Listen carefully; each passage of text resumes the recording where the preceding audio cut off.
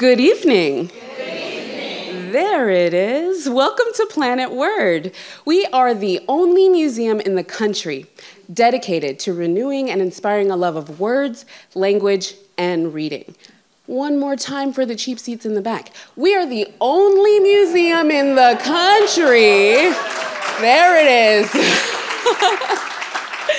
Yes, my name is Britt Oates. I am the manager of public programs here at Planet Word. And on behalf of myself and the entire Planet Word team, we are super excited to welcome all of you to tonight's program, Eyes on Reading, Maryanne Wolf with Emily Hanford. Now, I'm going to go ahead and turn it over to someone very special to Planet Word. Please welcome our journalist in residence, award-winning journalist and host of the renowned podcast, Sold a Story, Emily Hanford.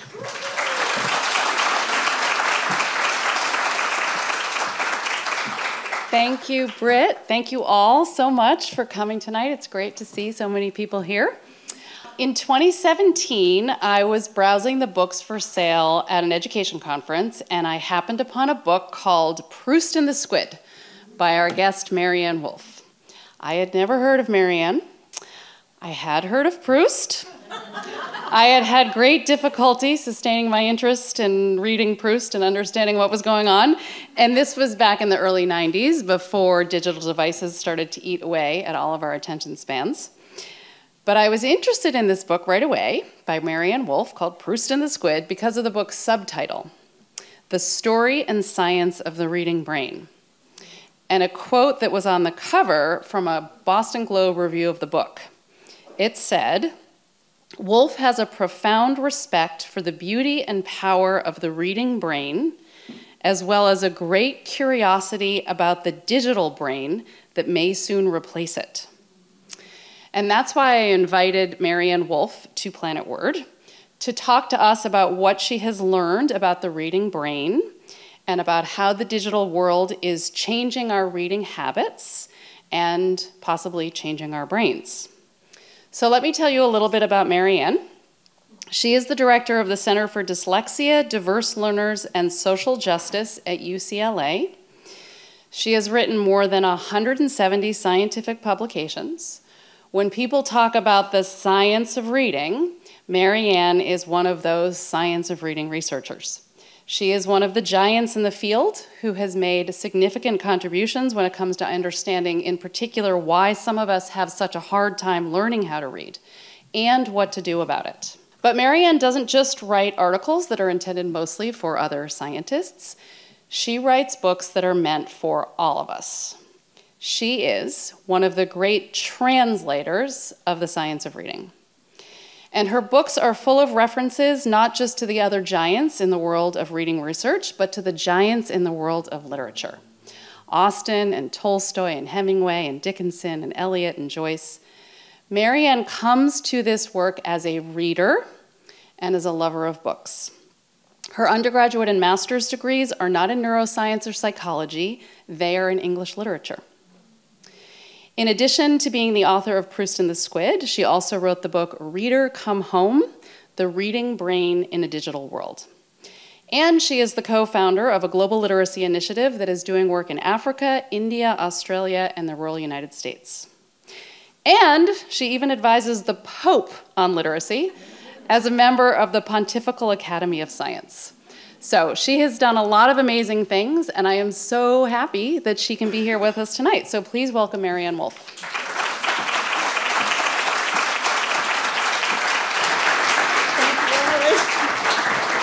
Thank you so much. That's right. When she invited me, she said, "We're going to have fun." So this is up to you. Nobody can fall asleep. And in fact, if anybody does, I will come right up to you and say, "Good morning." That's what I did with my undergrads. The reality is, this is a very special place. I have never been here. And when I saw Anne today, I said, as a member of the cosmos, I thank you for what all of you have accomplished here. It is near and dear to the hearts of everyone who is in this audience. So thank you so much, all of you.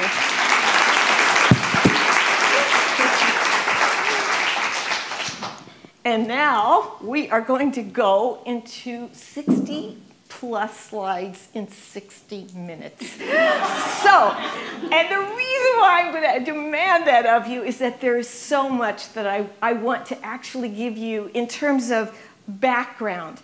And I think Emily, who is an amazing journalist, but also such an important disseminator of knowledge, I want to not only acknowledge Anne and all of the amazing people who are part of Planet Word, but Emily's work, who has single-handedly, how often do we say single-handedly?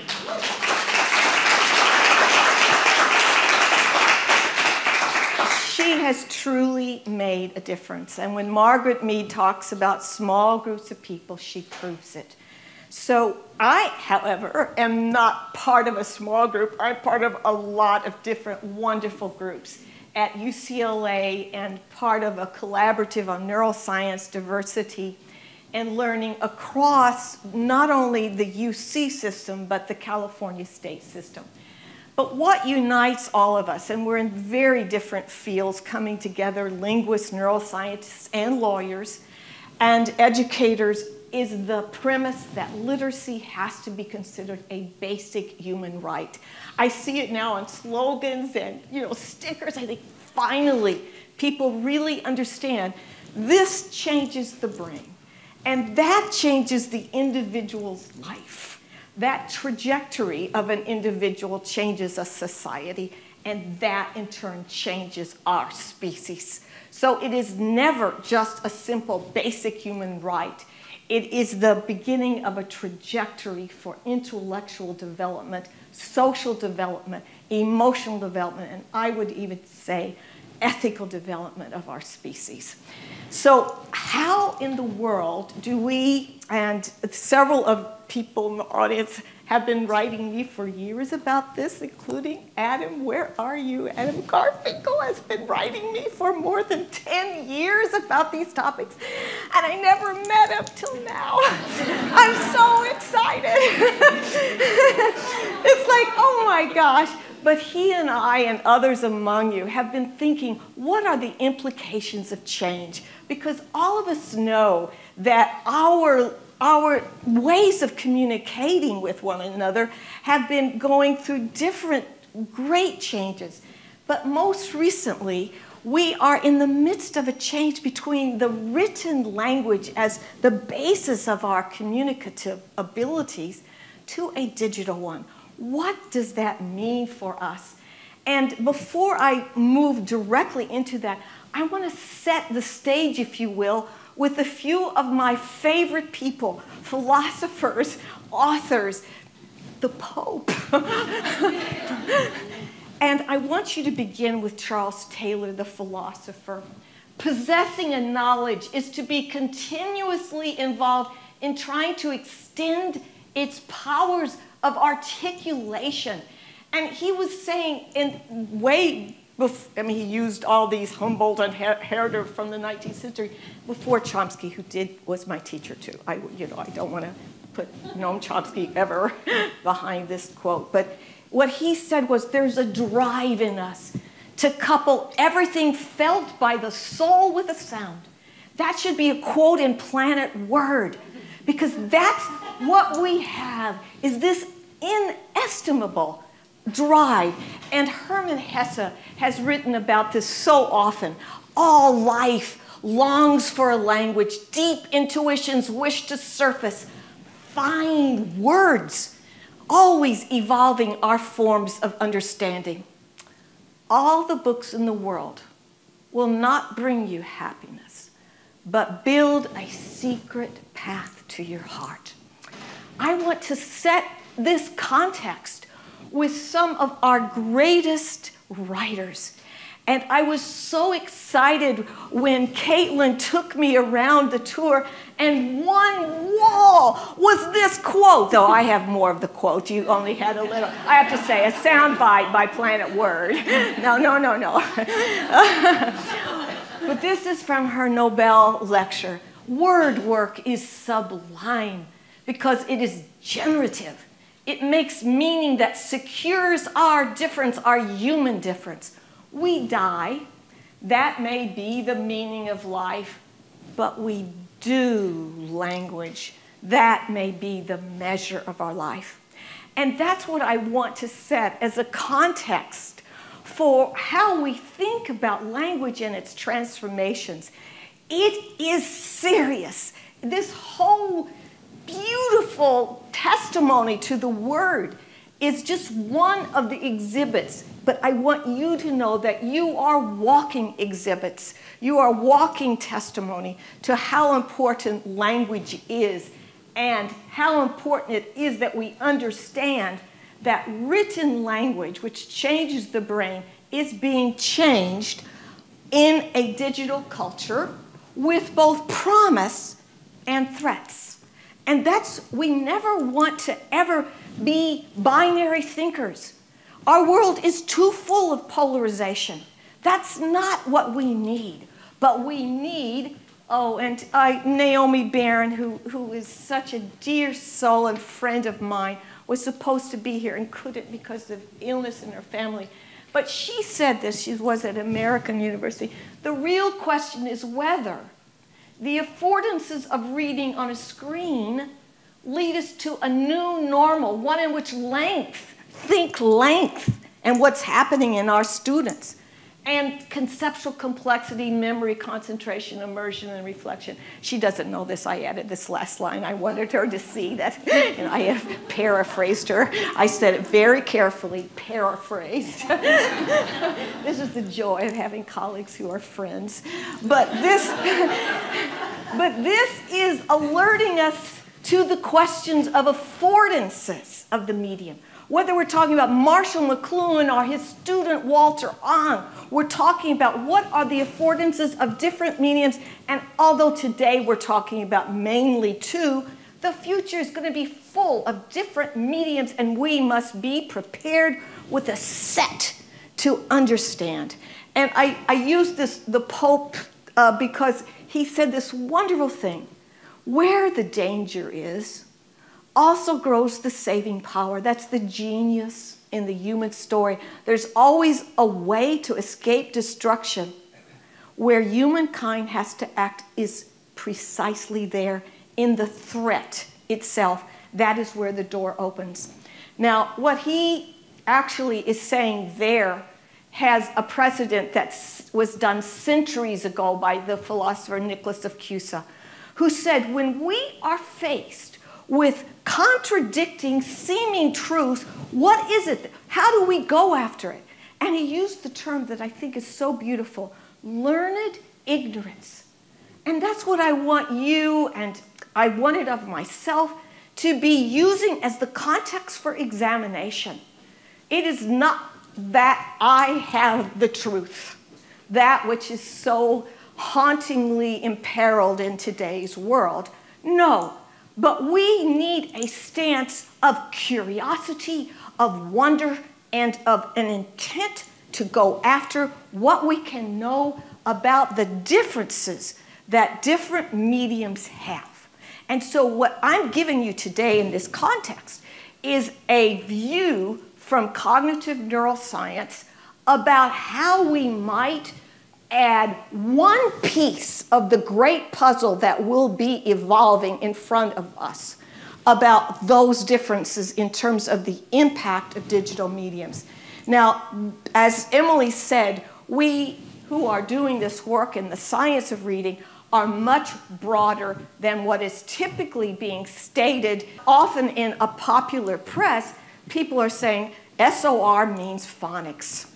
We need to have an expanded understanding. And tomorrow with my colleagues in the Shanker Institute, we are going to be talking about the multiple aspects of the science of reading. But I want you to realize from the start, this is your last speaker in this series, Stanislaus Dehaene. You know, I've got to say it. He is so eloquent, and he always says it better than I do. So I've decided I don't even paraphrase him. I just tell you what he said. But he said it so correctly. Parents and educators must have a better understanding of what reading changes in a child's brain. I'm convinced that increased knowledge of these circuits will greatly simplify the teacher's task. Now, you and I have only a few minutes together, but I am nevertheless going to whiz you through a reading circuit. And the reason why I want you to do that is to appreciate the beauty and the complexity that's involved, and that teachers around this world, especially around our country, have so much on their shoulders to do. And now we want them to understand the reading brain? Yes, at a certain level. Yes, because that, and this was part of my conversation with Mary Catherine Brooker and Esther Quintero today, that is respecting their intelligence. And it's not that we're going to burden, it's that we want this knowledge base accessible, just as Stanislaus Dehaene said, to parents, educators, policymakers. Part of my week was with policymakers in California. We need to know this so that we will not be polarized as we are too often. And Emily, of course, did more than most anyone I know to help us understand what lies underneath that kind of polarization. But the reality is that reading isn't natural. There are programs out there that hate me because they're called, I shouldn't do this, but they are talking about, even in their title, that read naturally is what we do. We don't read naturally. It is the fact that we have a new cognitive invention on our hands here. Literacy and numeracy are inventions, and the brain has to make a new circuit. That's beautiful, but it is a plastic circuit, and that's complicated because that circuit is going to be influenced by the writing system, the educational formation, and many of you are involved in the educational system. We need to know this information because the medium and the way we teach are going to have different influences. Now, I'm just going to just point out by analogy. I'm going to make you just make a simple analogy.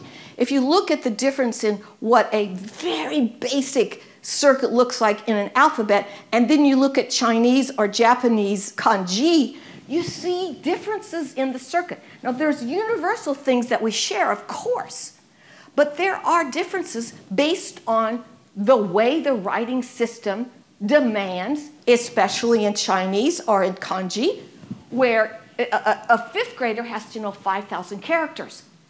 Now, I always laugh at us because we have 26 measly letters that we never stop complaining about. And I always say that, and people say, yeah, that's true, we always complain. English is beautiful, but English is morphophonemic. It isn't to be expected to have a perfect correspondence. So those of you who are moaning and groaning about the system, it's really quite beautiful. But the reality is that the system is going to be used, that circuit is going to be used according to the writing system, according to how that child is educated, and according to your purpose. The purpose that you use when you read will also have an influence. And that's a point that I want you to hold like a leitmotif in your head towards this talk. Now, the person who couldn't be here, who was at American University, now she's at Children's Hospital, is my beloved student, Catherine Studley, who's a cerebellum expert and researcher here in DC. And she did all of these illustrations, which I'm going to give you in 1 minute. Now, I don't expect you to remember, but I expect you to have awe at the beauty, don't you dare groan, at the beauty and the complexity of what we do when we read. Now, I use this with purpose. This is how many of you know the Socratic method? Right? Okay. How many of you know that the Socratic method came from Socrates' female teacher, Diotima? Nobody, right? Nobody. Planet Word should have something on Diotima. I'm making a lot of suggestions today, Caitlin. Added something to the dyslexia, all this. But the reality is that Diotima gives me a chance to both give her credit where credit's due. It was her method. That's how she taught Socrates. But I use her as my example. I put him up there, you know, in his place, like in-house joke. But the reality is, what we are seeing is the beginnings of that visual system that we use. Attention, that was the first slide, the visual system in all its beautiful complexity. And then we're adding the correspondence between that visual system, the sounds or phonemes of the language, and the other language systems. Now, some of us in this room really have a job on our hands to help people understand it doesn't end there. Dr. Butler and I know this very well. The oral language systems are essential to underscore as part of the reading process, the written language process.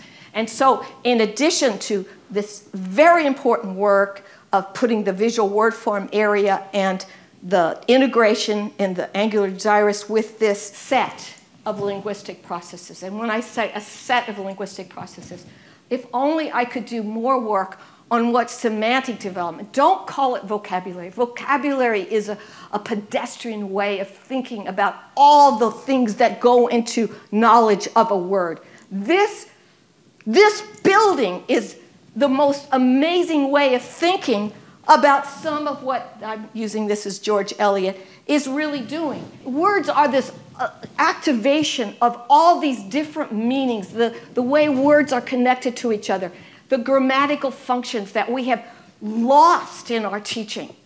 And this is essential also. This is the only funny part of this slide. And there's very little funny in a neuroscientist talk. So you have to grab it when you see it. Well, it used to be that no one liked to talk about morphemes. Now I was given a sticker that said morphemes are sexy. Made it! I'm really, really happy that this has happened. But the reality is reading in an English language is morphophonemic. You need to have this knowledge of morphemes and not simply prefixes in 4th grade. We have an enormously beautiful language system that we need to take seriously and add to it. And so and then just because she's a cerebellar researcher, I put her cerebellum in here, but it's really very involved in one of the most important aspects, and that is fluency. How all of this becomes automatized individually and together. And that's the reading brain. The reading brain is pulling together in this circuit of circuits. It's pulling together all of these processes, and then we connect them from automaticity, automatic, being able to put all that together with semantic and comprehension processes that I will call, lifting off the hood, deep reading processes in the plural. And here I do use Proust because he said things about written language in a tiny book called On Reading that no one reads. You know, everybody thinks they have to spend 20,000 days, you know, reading Proust. I ask you to spend one day on this tiny little essay called On Reading. It is an absolutely beautiful piece of work. And in it, he said, reading is that fertile miracle of communication effected in solitude. Just imagine this. We are communicating with the author. We're communicating with the characters in our identification. But this is the most important point. We feel quite truly that our wisdom begins where that of the author leaves off. And you see, this is the acme of deep reading that I'm going to talk about for just 5-7 minutes with you. But the acme is that place. Gish Jen, a dear friend and novelist, some of you know her work, said it's the place of interiority. It's the sanctuary. It's the place where we go when we are truly immersed in reading. And we can never, ever lose it. And we are. And some of you know, you might even be here because you have lost somewhere along the line the sense of being immersed. Where did it go? You paused and imperceptibly you are not the same reader. This is what we must develop and we must preserve.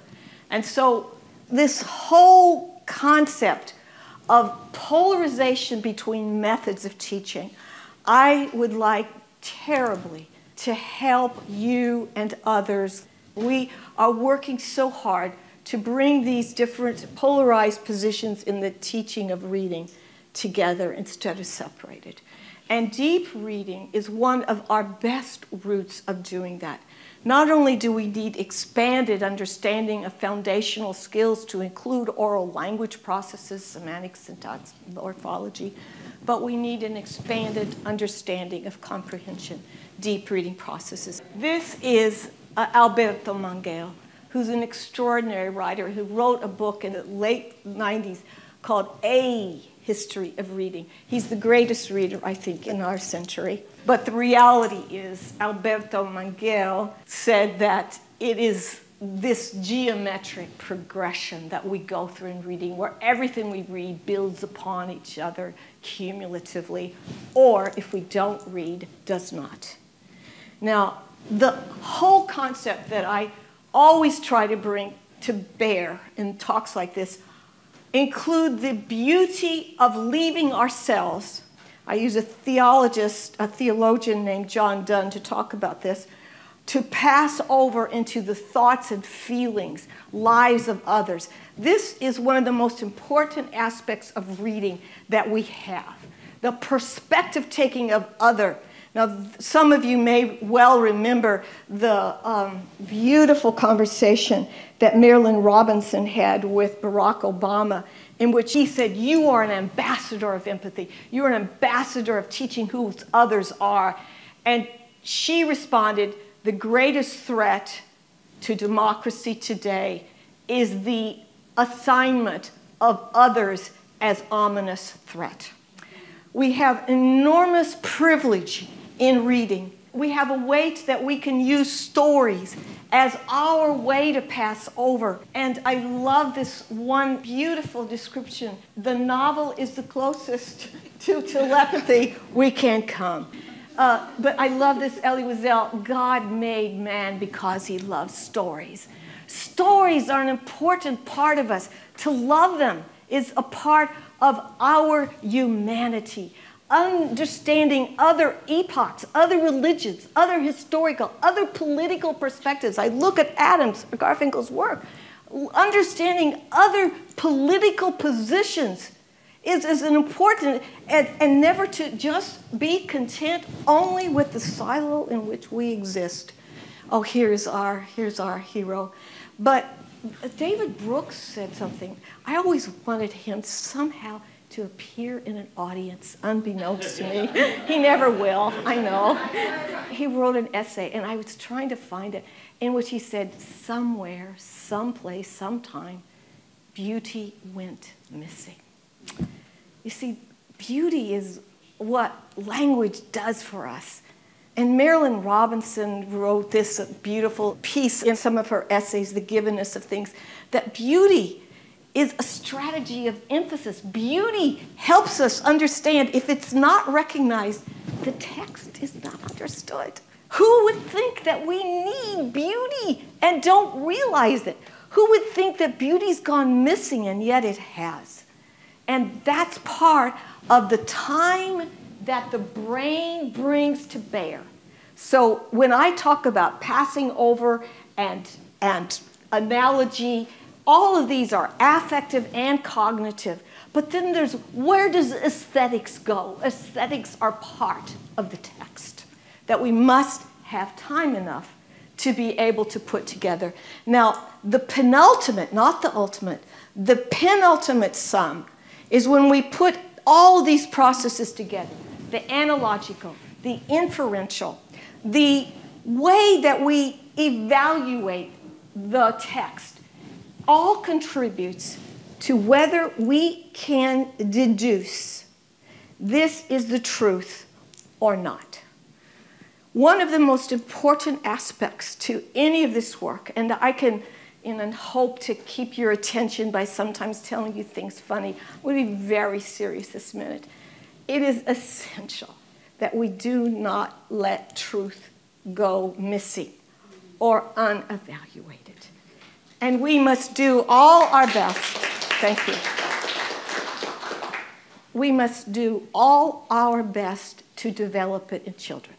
So part of this work is cognitive neuroscience. Part of it is just being an advocate for our species, that we can't let go of our children's ability to discern truth. And the truth is fragile. Hannah Arendt said this: facts and events are infinitely more fragile things than axioms, discovery, theories. And then this most recent article, truth won't always win out. And the public sphere can't be contained. This is a lesson perpetually relearned when novel media technologies flood the information space. I'm not going to talk to you about the ways that a demagogue controls, but this is one of them. We can repeat a lie. Audrey Rich said, each conversation begins with a lie, and each speaker of the so-called common language feels the ice flows split, break apart. This beauty of language is fragile. This ability to find what is true in language is not ever to be taken for granted. And when we have all of this demagoguery handbook, repetition, arousal of fear and anger, over and over and over, truth goes out the window. Whether it's social media or any place, this is just simple. It's simple. And we have to make sure our children are prepared for it so that they don't succumb as many of our adults and their parents do. We have to help our species. So deep reading's ultimate goal is the Proustian pause, the place where our insights can have time. And time is the missing element when we talk about the affordances of different media. And we'll come to that in 1 second. But I want to introduce to some of you the philosopher Han Byung-chul, a Korean, an absolutely amazingly interesting, controversial, sometimes even contentious philosopher who is in Berlin now. But he has said something so important that to me is right out of the reading brain. Acceleration is the cause of the loss of meaning that is threatening us. The furious pace with which successive images pass does not permit lingering contemplation. In other words, the ultimate goal of deep reading, lingering contemplation. The images only fleetingly touch the retina and do not attract lasting attention. No meaning bestows duration on the semblance of beauty.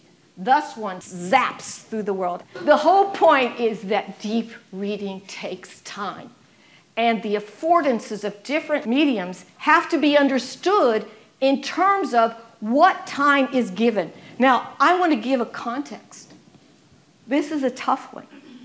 I think Emily has probably published this. I know the Shanker Institute and many of you educators have used this slide or a version of it. But the state of literacy in the United States has to be a major concern for all of us. Only a third of our children in grade 4 and grade 8, according to the NAEP scores, are reaching that area of fluency that is going to allow what I'm calling deep reading to happen. 1/3, 1/2 of our children of color are not reaching a basic level in grade 4, unconscionable. Now, you know I'm a dyslexia scholar. This is not dyslexia, this is zip code. Yeah. We have equity issues all over the place that we must understand.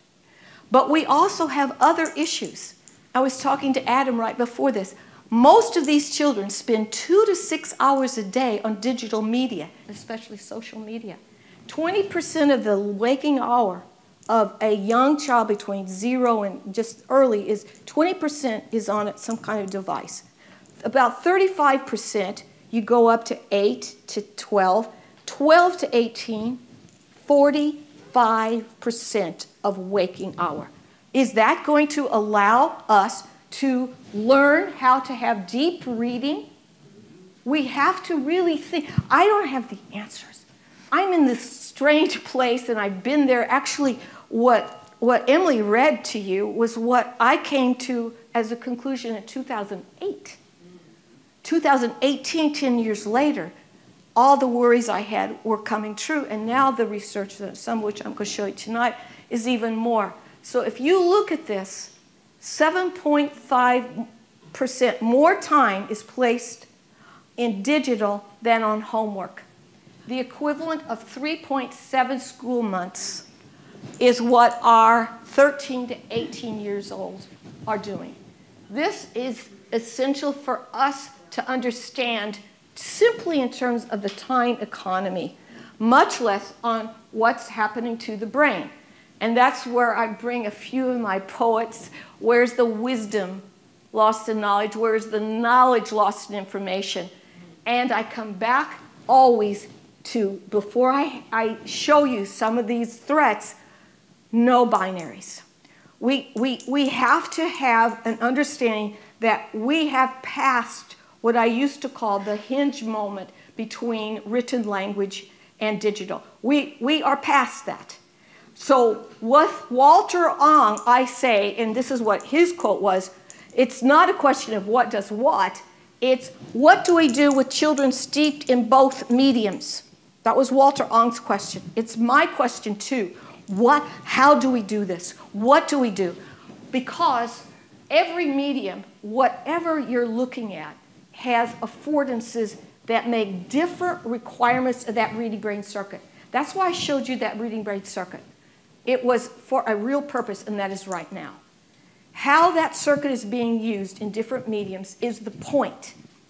And the point that you see is that the purpose and what you read most, the time you spend most, is going to bleed over into the other mode of reading. I wanted to show you all these different aspects that are changing. But I wanted to begin by saying one of the things that is so important to understand is the changes in attention, the changes in a parent's attention. And Charles Taylor said this, the crucial condition for human language learning is joint attention. I just love the displays upstairs. I was just you know, they're so good, those babies. But the reality is it's all changing. I need you to know it's all changing. Some of this work, very recently by the Singapore study, Europe is ahead of us. They've been funding what's called the e-read network for years. They've been doing meta-analysis for years because they are so concerned about this, and I'll show you what they're doing. But this end of 2003 Singapore study is among Singapore, McGill, and Harvard, in which they looked at the relationship between amount of digital exposure and attention changes and academic performance. You already know that, just from my voice, how worried I am about this, because the more the exposure, the less the attention was developing in the ways that one needs for academic performance, and the worse the academic performance was, the more the digital exposure. Now, that is our 0 to 8. The e-read network has done 2 huge meta-analyses for our young adults. And our young adults have, by this point, we have hundreds of thousands who are part of these meta-analyses, and they simply, in the one hand, are looking at the same passage in print versus digital, and then asking comprehension questions. The reality is that the 170,000 young adults were basically doing better on print than in digital, right? But this is years 2000 to 2017. So then my colleagues in Israel, Ackerman and others, did a subset in which they just look at the digital natives, you know, just the very last parts.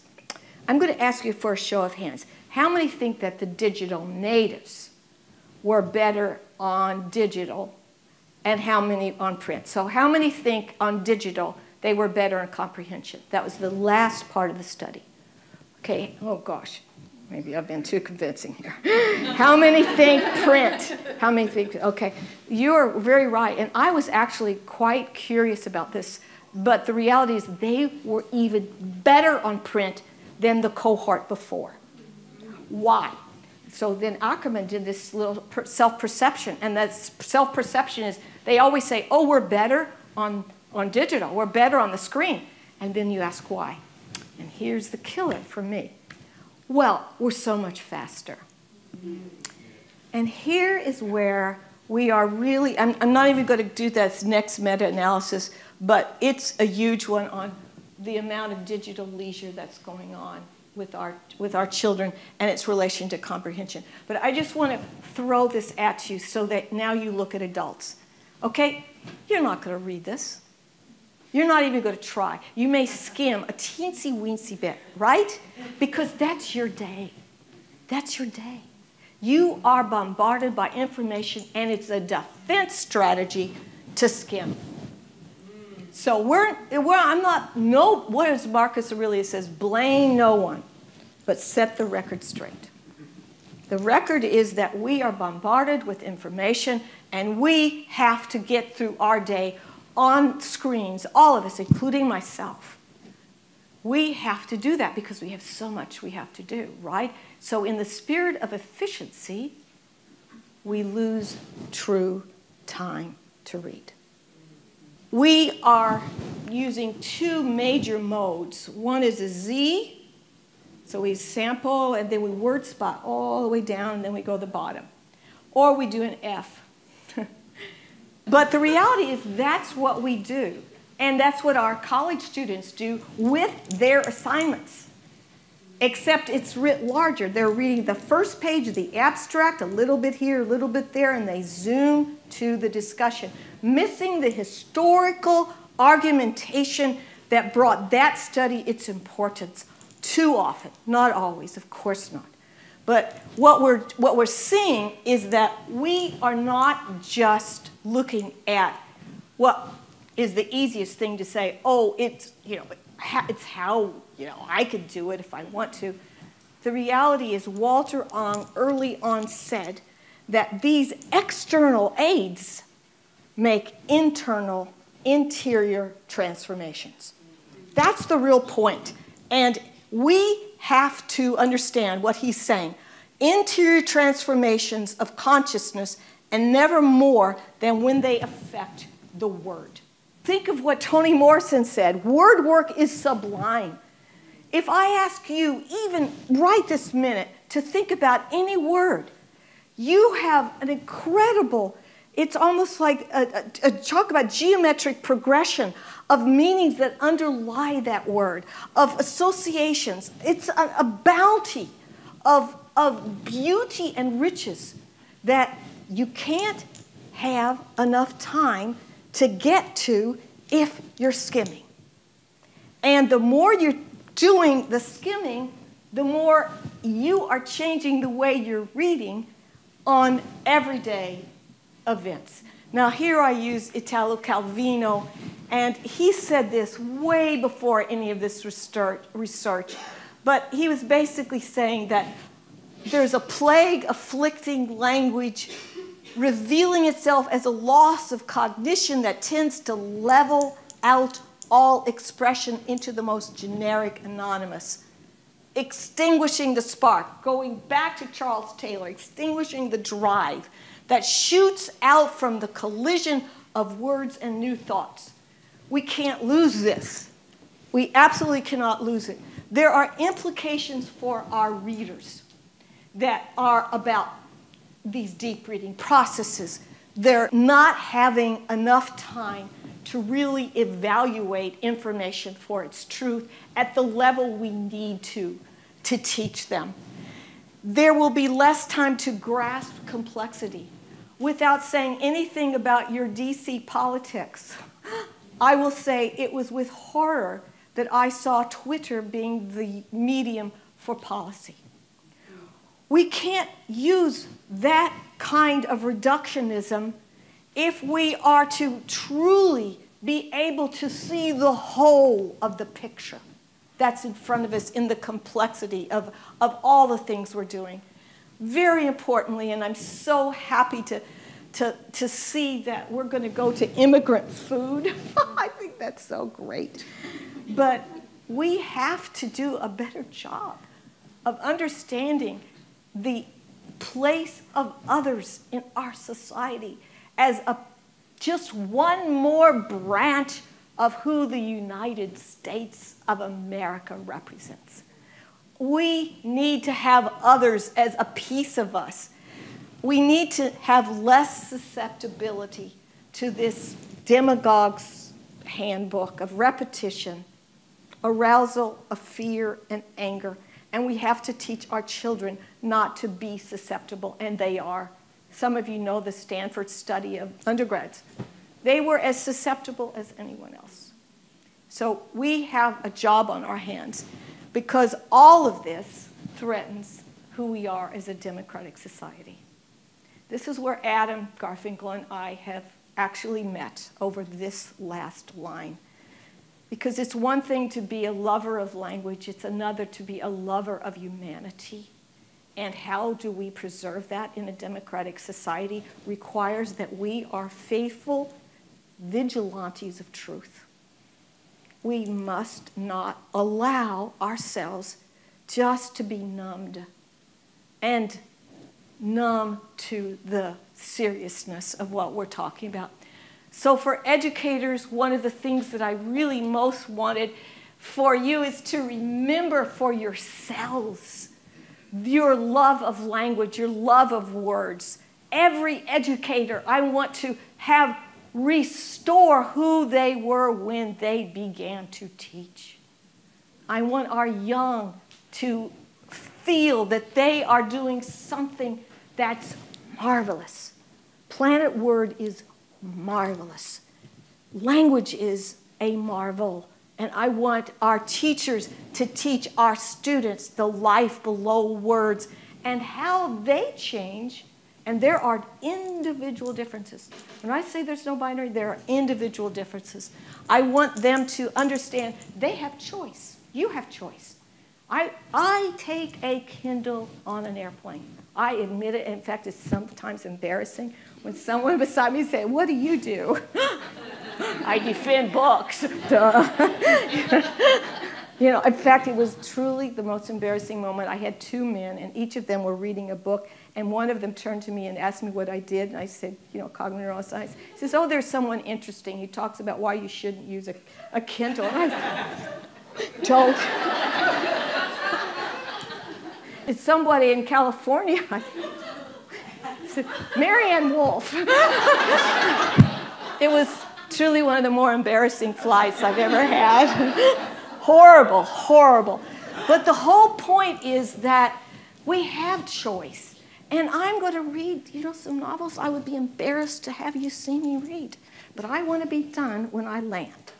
And so for me, and I talk to the people at Kindle because they are interested in how to do it better. I need you to know this is not a binary situation. We need, and I said this in Read or Come Home, that the system needs to address its own weaknesses. So we need to help, just as you did, Emily, to help parents and educators have more information. We need to have this information out, and I see it I think it's a very important thing that I do talk to people in technology about all of this, and they ask me, you know, and I don't know what they will do with it, but they are asking, and that is a wise thing. But it also is the case that we want our students not to fall into this trap their parents are, which is you've got so much information, you go straight to the silo that confirms what you thought before you began. We need to have curiosity, but we also have to have guardrails. And I cannot do that. I've written the Boston Globe that I think we should have a board of retired lawyers who are grandmothers to help us figure out how to put guardrails on what is the very difficult free speech and social media. We need so much wisdom. You know, I bring you these questions and I put them in your lap. But I want you to think about this, especially you who are in DC, have so much influence over what happens over the rest of our country. So we want to have our students be able to perceive beauty, to be reflective. We want them to have what my colleague Steve Pinker calls habits of mind in a post-truth. And what he also said, and it was contentious for some, sometimes we can hold people to a higher standard. Yes, we can. They could be taught to spot a deep problem across its superficial guises. They could be goaded into applying their best habits, and they can be inspired to set their sights higher than collectively destructive goals. And my last ones are, what do we do with our children that is close at hand? And I look at this as a time of preservation and expansion. Expanding our understanding of foundational skills, expanding our understanding of deep reading, and also expanding different proposals. This is only one proposal that I made in this book, but it was, we know print is good.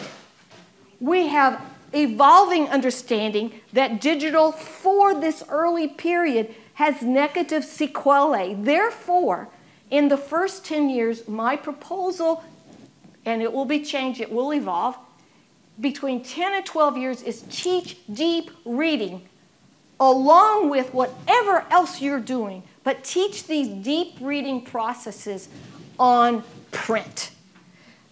Supplement it, complement it with digital games for automaticity, complement it with information, complement it by having these children adept at coding and programming.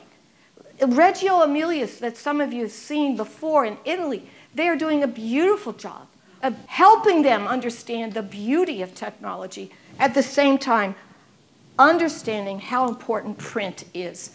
And so I'm just using my own program as an example, but what I really want are multi-component instructions and interventions out there, so that whatever we're doing well, and we're doing a lot of things well with systematic explicit phonics, and I have colleagues here who are doing some of that work, and beautiful, bravo to you both.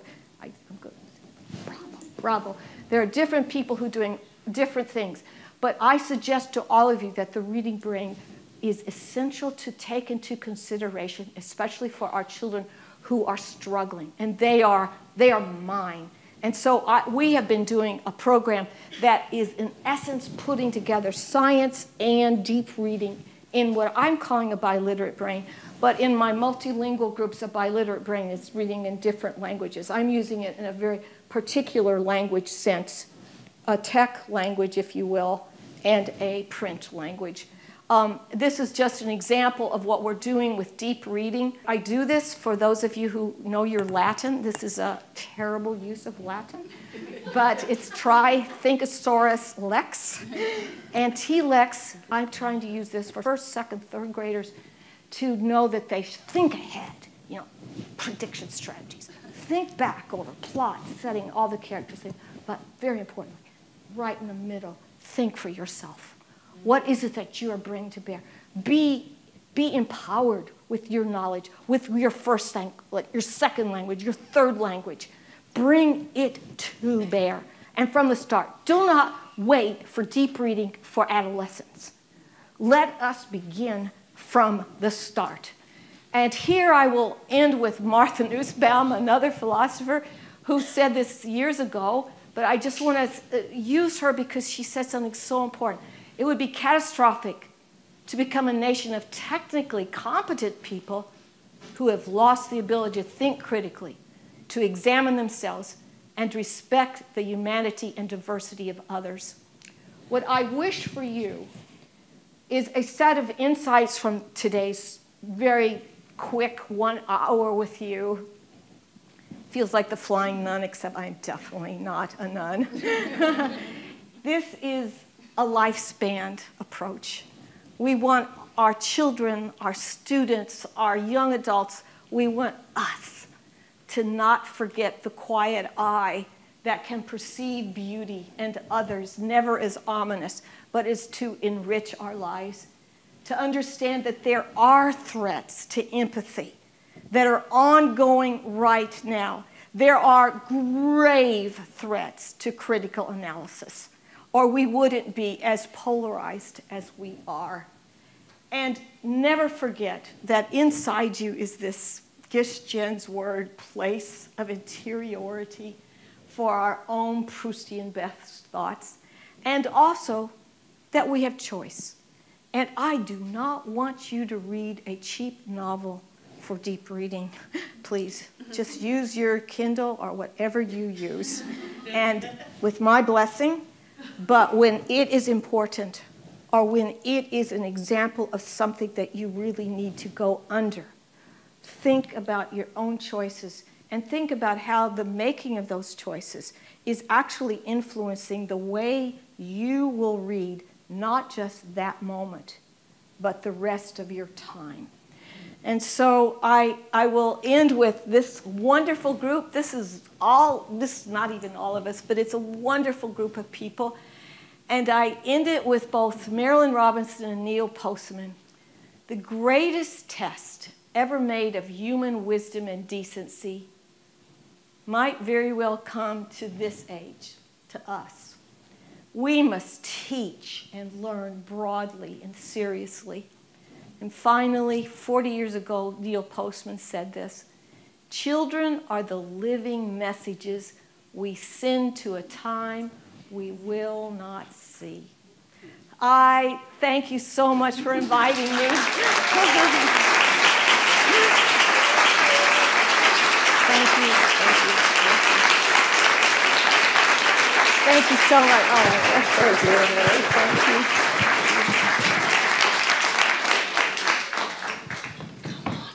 Okay, come on up. Come on You're up. like Oprah. It's not like the stage.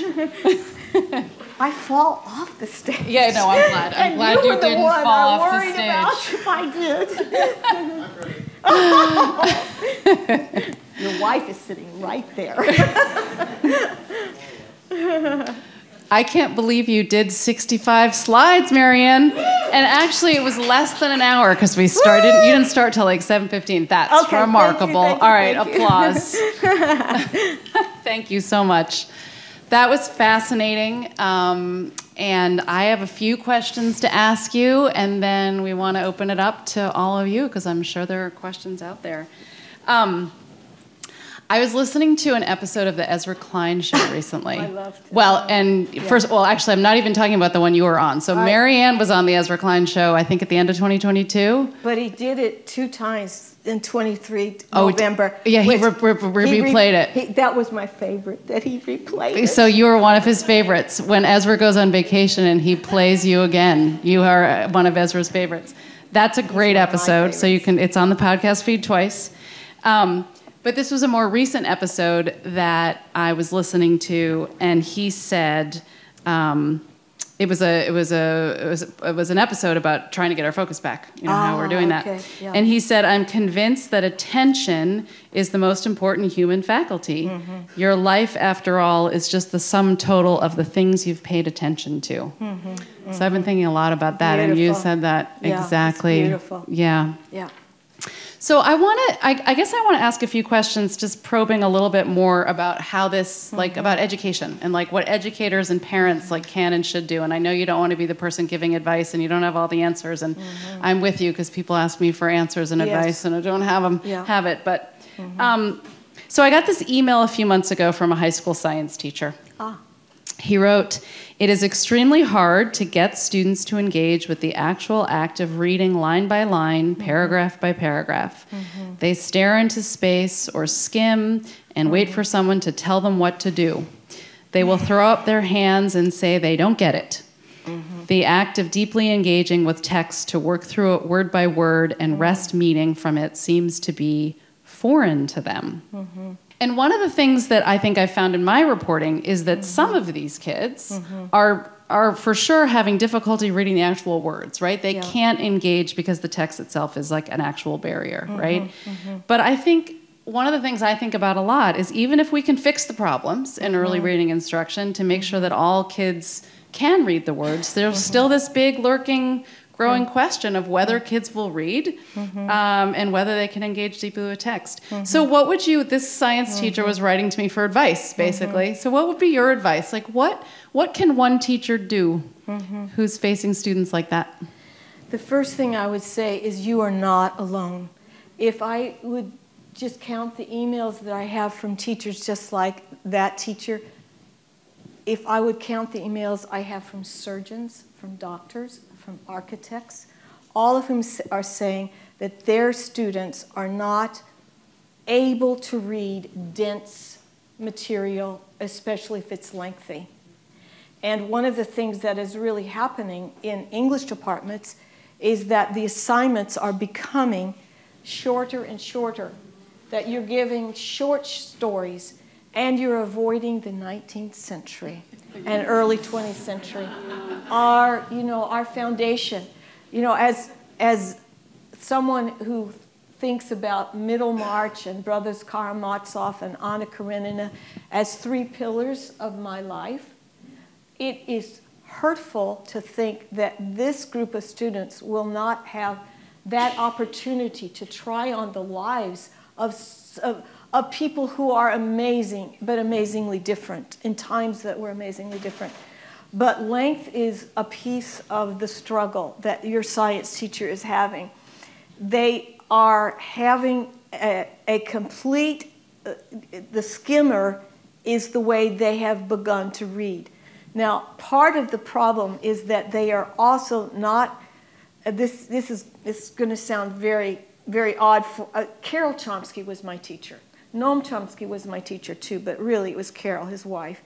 And what she was also always saying is that syntax develops and people aren't teaching it.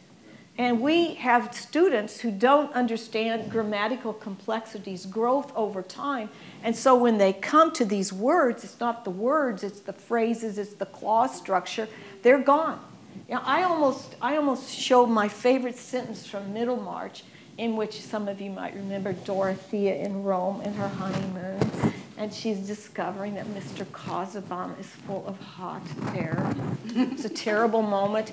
And the sentence goes like this. It goes, and here she saw in the great vistas and labyrinths that she thought occupied her husband's mind were filled now with nothing. Well, it's much better. I mean, talk about paraphrasing Naomi Barron. Paraphrase George Eliot, please forgive me. But the reality was it required great syntactic knowledge to be able to follow that and to see that the very syntactic structure of the sentence mirrored the horror of her realization. It's where language, understanding how language works. And I really mean it. When I talk about this small intervention, RAVO, for young children who are struggling, I am making sure they understand syntax, because that's a block to understanding connected text, which translates years later into this student who never had this full appreciation. And so if I were the teacher, after saying you are not alone, I would ask him, if it is a him, yes. To think about it as a developmental progression through the year. Not to have expectations that are impossible, but to incrementally tease them as an exercise. Here's a simple version. Now, next week, I'm going to give you a slightly harder version. And by the end of the month, I promise you, you're going to be able to read differently. But he will have to choose texts that are gradual, that are really helping do what that student never did. Now, I have to say, this student is like everyone. We are seeing this, one of the studies that I showed you briefly from the eRead Network, showing how that the kids are not doing leisure reading of print, that the leisure reading is all digital. So what's happening is that the combination of not having that kind of leisure reading is affecting their comprehension. So the other thing I would do is to have fun science stories and begin with stories. Sometimes he might even have them assigned to write a story, about God knows what, but to have them involved in the process. It's not their fault. This is the thing. I'm really serious. I'm blaming no one. But here we are. So what can we do about it? I'm going to begin with the young, fine. But I'd say that the teacher of a high school student has a lot to do now that they didn't, if they are, as Steve Pinker said, to have higher standards. Now here's another issue that just kills me. You know who reads all those books? And I'm sorry, I'm going to step on toes. There's not an audience whose toe, quota isn't stepped on. Our private schools are doing a really still good job of getting those classics read by everyone. People always have talked to me about, is your thinking about deep reading, isn't it elitist? No, it's the opposite. I want everybody to know how important it is for everyone. And not as and I have spoken in Silicon Valley, and after my talks, people will come afterwards and say, don't worry, my child's not on a screen. Right. My child's reading books. Yeah. Right. So what I tell this science teacher is that find a way to bring story and science together. I really believe in the integration of science and story as a way to help our children come back. Yeah. Come back.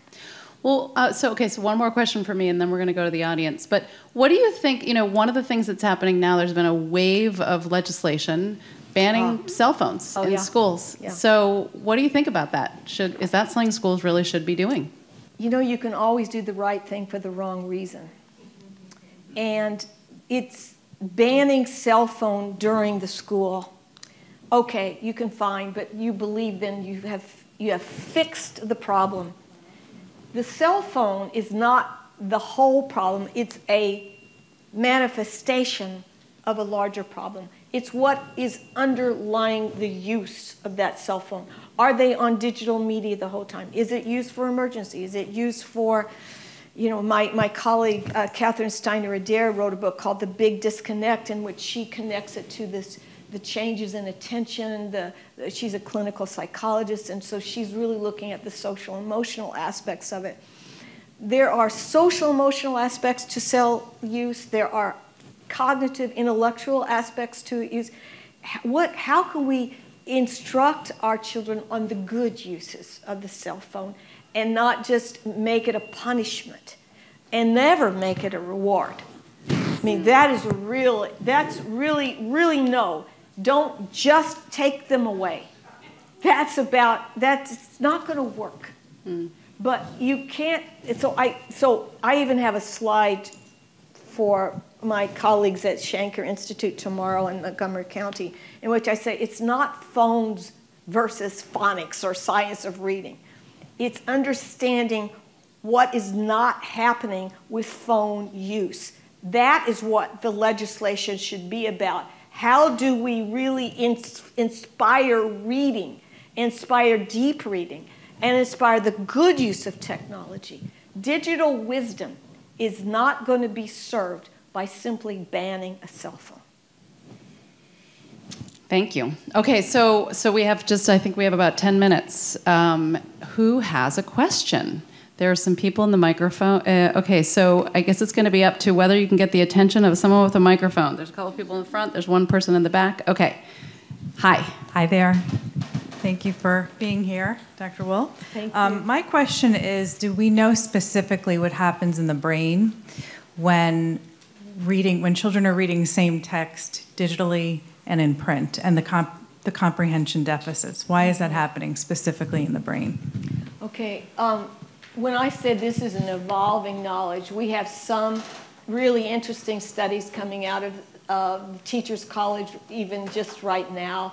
We have a lot of neuroscientists who are hard at work on trying to do just that. Some of them, there was a Stanford study, Is Your Brain on Jane Austen, for example. Mm-hmm. And what you do see is that there are areas when you are deep reading. They use graduate students. These were college student level.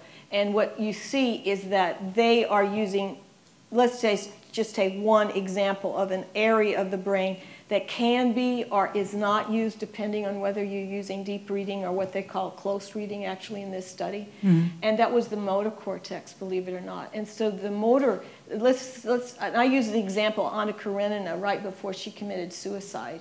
You know, on the train, she had her big red bag and she leaped into the tracks. And what you are doing is with your motor cortex, you are leaping. You are so involved. When I talk about understanding others, you are truly identifying in ways that your brain is in fact changing. Now there are much more sophisticated areas that are involved in the inference, in the comprehension, and that's the sort of study that some of my group, Rebecca Gottlieb in particular, we're trying to pursue that. But yes, we are in the beginning, and I call this a frontier. You know, the horrible thing for me, I'll just say it, is that we're behind. Innovation is ahead of knowledge in this area. We're doing more and more, and there's the French, he wrote, Desmerger, I'm pronouncing his name, in December 2023, his book on these issues, gave, for those people who want to look at that research, he analyzes the research that exists right now. And there's quite a lot of it. There's much more that's coming. But yes, we are beginning, but we are behind. And it's what my colleague at MIT, Sherry Turkle, said. We don't make a mistake because we innovate.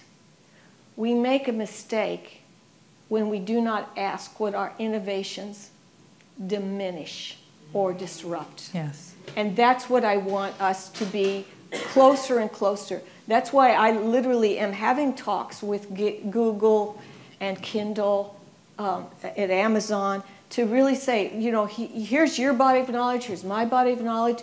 How do we do a better job if our mutual goal is not profit, but our mutual goal is the species? Yeah. But I believe there are really good people in technology. My son worked for Google for 9 years, so full disclosure. Okay, another question. Does someone have a microphone? Right okay, Hi. Go ahead. Could you speak a little bit about audiobooks and whether it's possible to do deep reading with audiobooks? Yeah. I'll bet you, how many of you use audiobooks? Let's just say almost all of you, right? I mean, let's face it, it's wonderful. I use it, and if there's a commute, you know, to UCLA, oh my God, thank the Lord for an audiobook. But is it the same? No, of course not. Every medium that I'm talking about has different affordances. And one of the important aspects of print is it allows what's called comprehension monitoring. Now, I'm not saying you can't go back and rewind. Now put your hands up. How many of you have been rewinding regularly? Ooh, not bad. Actually, that's very impressive. I'm serious, that's very impressive. Because the reality is that most people don't rewind and monitor their comprehension. And that's a piece of it. And so one of the other aspects is the comparison with film. I love the multiplicity of mediums, especially for different individuals. My first child is dyslexic, and how many of you think he's read my books? How many of you think he's done them audio? My last book, he said, Mom, I've got the title. The editor was really mad. I said, what's the title? She said, TLDR. For those of you who don't know, too long didn't read, or don't read. But he is absolutely reading Brothers Karamazov because he knows it's one of my favorite books. And so he will spend a summer reading it. But he will use audiobooks and has used them all his life, basically, in ways that I think are very productive. So it's not there's no ban I have to make on any medium, no ban. And I love audiobooks for particular things. But again, if I'm really serious about something, the audiobook will not do that for me, especially with my desire for notation of a particular sort. It's fascinating that you say that. I was going to ask you a question about this too, because I find, as someone who produces and consumes a lot of podcasts, that feels to me in the digital world we live in now, one of the places where I have the most deep focus now. Because I can walk away from my computer, it's on my phone, and I tend not to get distracted, and I can remember like certain things I was hearing in a certain podcast at the stop sign at the end of my street. And, Yeah. But it's also interesting because I listen to podcasts. I've never much been into audiobooks because I actually think that books read on audio suffer from exactly that problem because they're not written to be read out loud. They're written to be read. And as someone who makes podcasts, you write very differently if you're trying to write in order to prevent someone from having to back up. Yeah. That's exactly what we're trying to do. Because you lose them, and then they're like, well, I don't want to listen to the rest of that. So you have to keep writing. So like, don't hit the back button. So you just have to keep someone with you. I've never heard anybody say Jane Austen doesn't write that way. Jane Austen writes like, let me go back here and remind myself what's going on. Who is this? It is a universal. No. Yeah. Next question. Someone I think has the microphone. Yep. Thanks. Hi. I have a question. I work with teachers and reading specialists in DC and train around how to support struggling readers in particular. And I had a question recently that I thought was really interesting from a K-2 reading interventionist who works with students with dyslexia and struggling readers. And she said, I'm noticing that they don't have as much working memory as they used to. And my response was, have you read Reader Come Home? And like, this may be, like, I'm wondering if it's actually attention.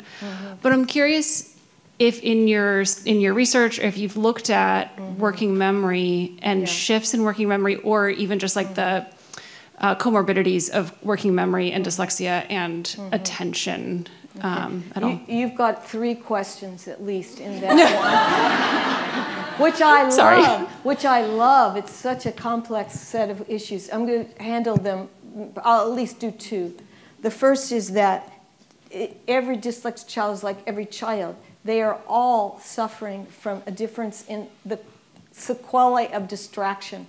Our kids are so distractible and so distracting when they are doing different things. So that there is, no matter what age, we're talking about some differences in working memory all the way into adulthood.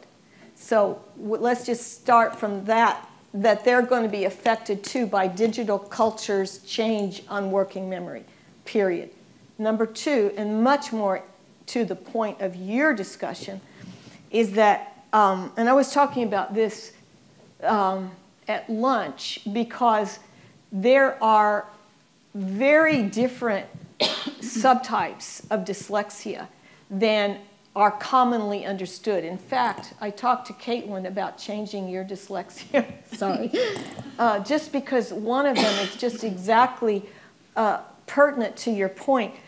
Some of the big analysis that our group did when I was in Boston was with John Gabrielli's MIT lab and Olaf Ozernoff-Palchik, all of these people. We all studied 5-year-olds, 6-year-olds, and found that there's a group that have phonological, which we always think about with dyslexia, but they have memory issues.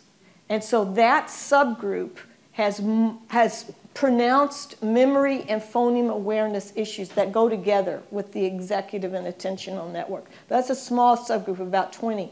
The largest percentage of kids, however, is about 75%. That group has memory issues, attention issues, phoneme issues, and very importantly, and this is is too often misunderstood, the speed or processing speed with which orthography or writing letters and sounds are coming together is its own small subtype that's as large as the pure phoneme subtype. So you have 2 pure phoneme type. You can call it the RAN. Full disclosure, Martha Dinkla here at Johns Hopkins and I created the RAN. She was the first. Kelly, you know all of this. I look at you and I think, oh, Kelly could say this better. But the reality is the RAN weakness, which is identified, is an index of later fluency issues. It doesn't have those memory issues. So you see, but the largest group has multiple areas of weakness, phoneme awareness, RAN deficit, memory issues, and sometimes they have what Jason Yateman calls a visual processing problem that's probably in what is called the visual word form area. He's doing some of this work, and that's research out of Stanford that is very little known by people. But more commonly is these tiny groups, one with memory and one without.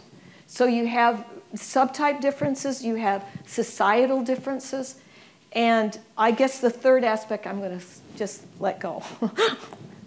Okay. Oh, no. I think maybe we have time for one more question. Does someone have the microphone? No, I'll ask later. If anybody who has a question that I can't answer, can I stay after? I know I'm not supposed to do this, but just 5 minutes. She has a dinner date.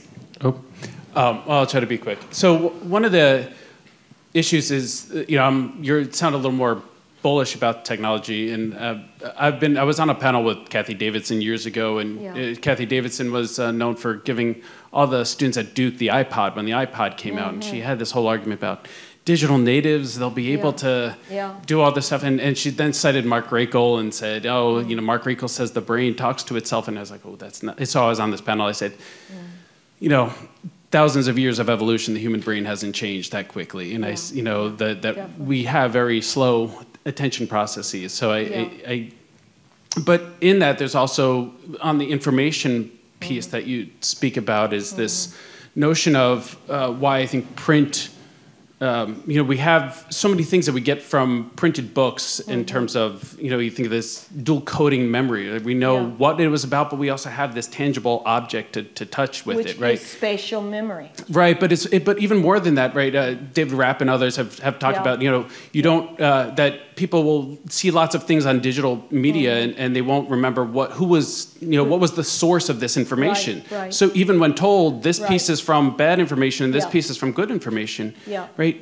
When you have that print, you're able to have that. And then you think about the generation effect, right? The idea that, how many of the books that we get from the library have little notes in the written on them, right? Yes. And I think that there's so much of what, and maybe, with the Kindle, maybe they'll, make writing in the margins something that we do again. But I think that there's so many things that are missing from print. Absolutely. That digital can't provide, or digital is not, our brains are not wired to adapt to. Can I say I agree with everything you said? I really do. There's so much more than what I tried to put in Reader Come Home, some of the multiple sources of information about all that print gives. So it's really important. And when I said spatial, one of the things that people don't realize is that the kinesthetic and the spatial aids memory and the consolidation of memory, and that those little annotations are doing motor cortex, which it consolidates in memory too. So there's so many things that are involved. Adam and I have talked about this. So, I will just say as a gloss, there's almost like a seller and a subseller of research under what you've said.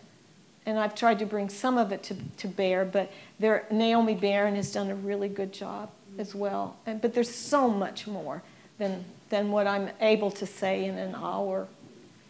But thank you. And so many more questions I wish we could answer, but I think we're out of time. So please give a hand again to Maryanne Wolf. Thank you for coming. Thank you.